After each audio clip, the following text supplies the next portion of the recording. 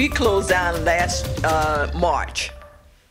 So it's been a full swing year. Yeah, we've closed down, and here is March again, and we're anticipating reopening very slowly, very slowly. Towns like Bowman are anticipating to return to normal since the pandemic began a year ago. Bowman Nature Park, the Banquet Hall, and the Inner City Park are expected to reopen at the end of the month after city leaders closed the facilities last March. People were used to coming here and having the banquet hall facilities, and all of that was cut out.